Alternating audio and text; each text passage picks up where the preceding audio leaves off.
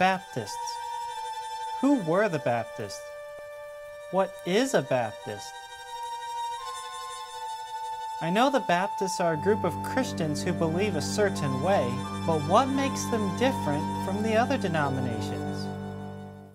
I grew up in a Baptist home. I attended a Baptist church and worked at a Baptist camp. After I finished high school, I attended a Baptist college and seminary. And today, I'm an assistant pastor at a Baptist church.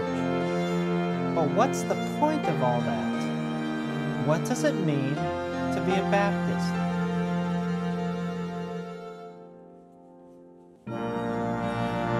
Can I call myself a Baptist if I don't even know what that means?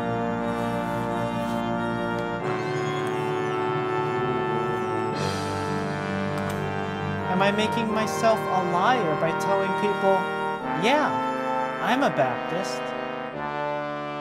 I need to figure this